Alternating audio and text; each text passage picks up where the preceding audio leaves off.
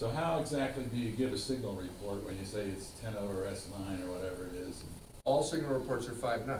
The contesters got that figured out. Yeah, that's the reason why I've never really figured it out. The RF has to be wide open. The RF has to be And wide open. and the preamp off, Yeah. if you want to be technically correct. And then you just read it And then it should be calibrated in dB, but the only radio that's really good is the flex radio, which does it at minus dB gain. And Bob's going to sell this. Yeah, because I need the new one. Leave that up, Ash, because we may use it for any other questions here? You know, theoretically, one S unit is 6 dB. Yeah, I thought it was 3 dB.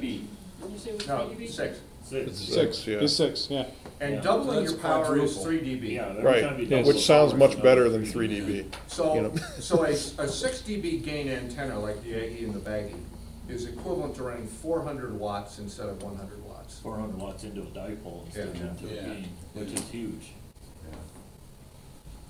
But if you got an S9 noise level, you're missing everybody that's. Oh, yeah. Wow. Although Bernie might have a solution. That was great. All right, because we didn't do the live demo,